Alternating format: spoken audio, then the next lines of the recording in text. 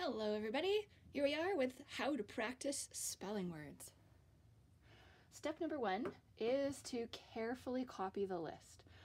So really make sure that the words you have written down are spelled the same as they were in the list, because there's no point in learning something incorrectly. If you write the words down the left-hand side, then you are all ready for the next option of how to practice, the cover right check. All right. So in this case, we're going to fold over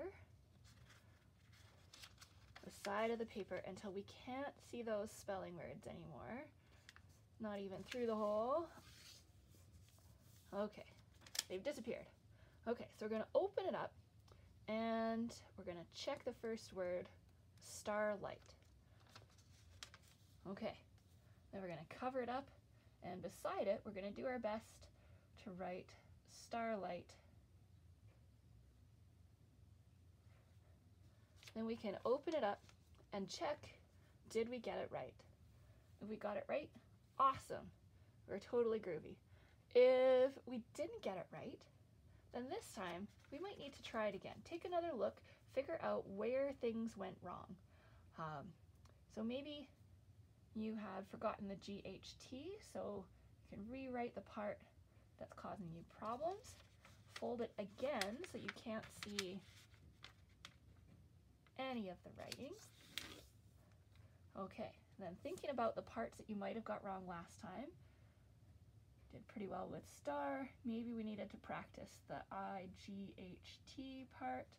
We're going to write it again, open it up, and check and see if we got it right.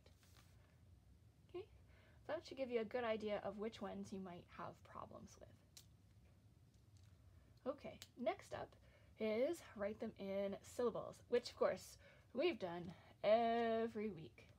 So let's pick one. Good night. Good is all one syllable.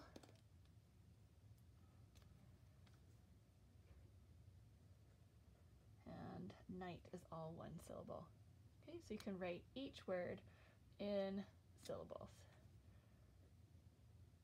For is one syllable, and get is one syllable. Okay. Each syllable should have at least one vowel in it somewhere.